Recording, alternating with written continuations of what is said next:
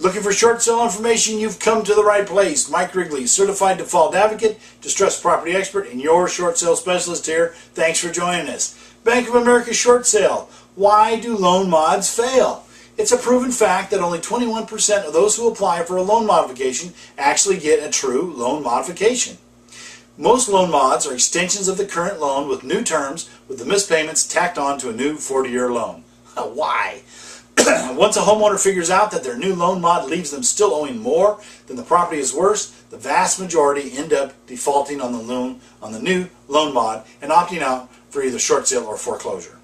Even with the current appreciation in many of the real estate markets across the country, if your home is more than 25% upside down, the chances of your home appreciating to the point where you owe what it is worth is remote.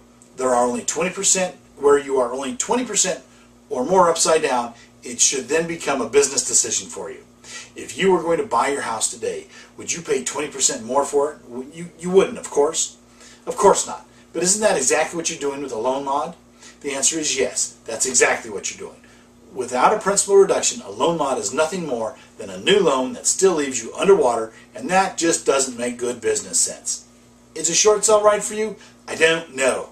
Call me. Let's find out. To get a better idea of when your home will be worth what you owe, log on to www.shortsaleandloanmod.info for a free estimate, or call me today for a free, no obligation consultation. Call me today, sleep better tonight, and you'll be glad you did.